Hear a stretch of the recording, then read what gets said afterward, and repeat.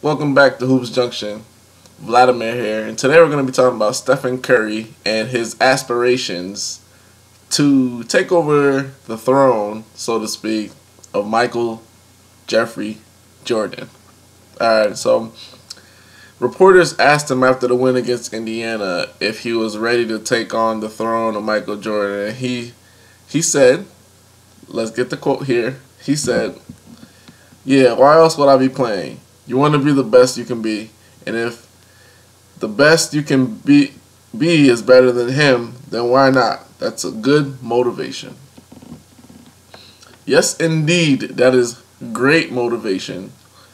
But I feel that all these talks about Stephen Curry and Michael Jordan and comparisons are way too soon.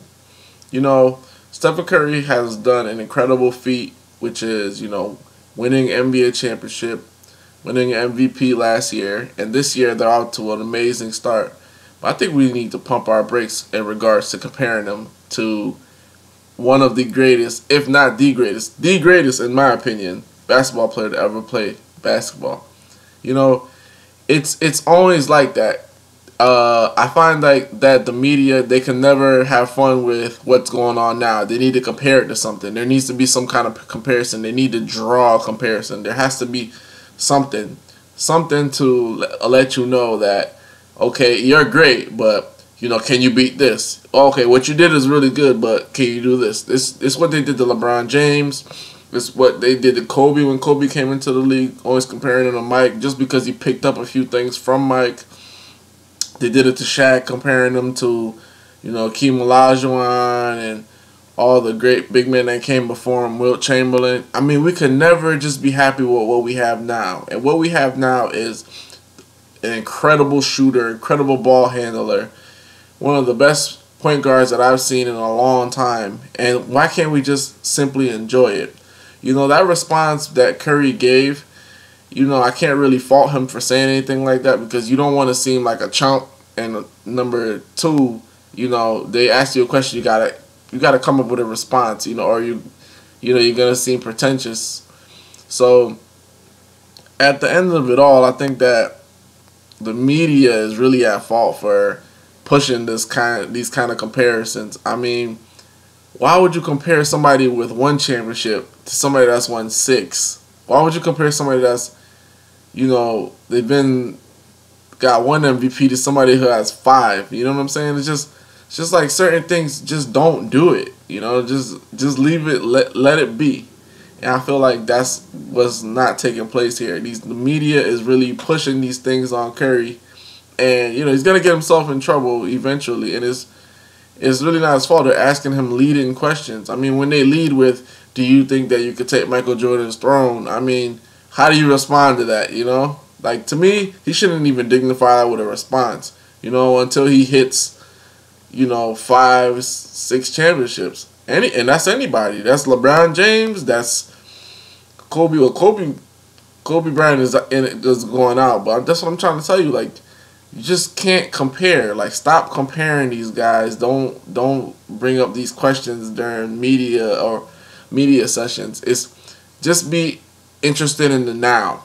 And I feel like a lot of fans, they can't be interested in it now because people are always drawing comparisons to, are you better than Mike? Are you better than this person? Are you better than Iverson? I mean, why do I have to take away from Iverson, and why do I have to take away from Curry? Why can't I just enjoy what I'm seeing with Curry now? It's just always comparing and contrasting, and it's just ridiculous. I mean, I can't compare and contrast somebody with one championship like Curry to somebody like Michael Jordan, who's won 6 of them, who's done it in three-peat fashions. I can't do that just yet.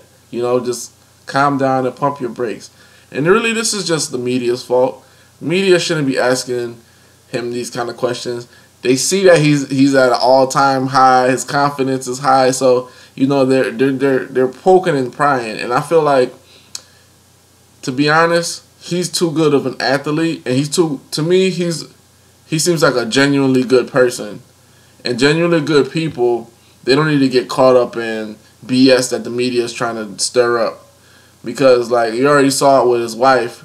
She said, like, one thing that was just her opinion, and the media swarmed on her. So, like, this whenever something happens with Curry, with him saying that he wants to go ahead and take on the throne, it could be seen as like, okay, the next minute he screws up, people are gonna say, oh, you're not like Mike, you're not better than Mike. Look, this is because, and this is what happened with LeBron James.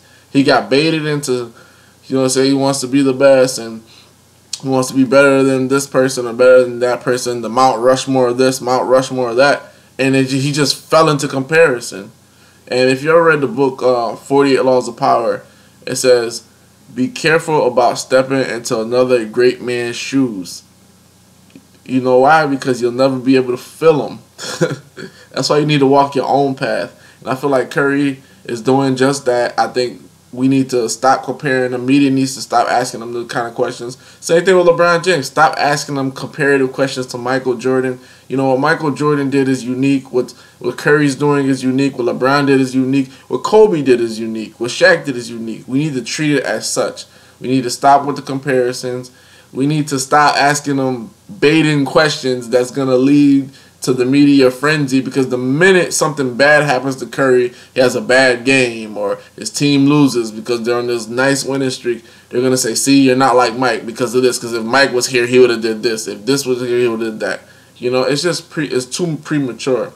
And we really got to stop doing that.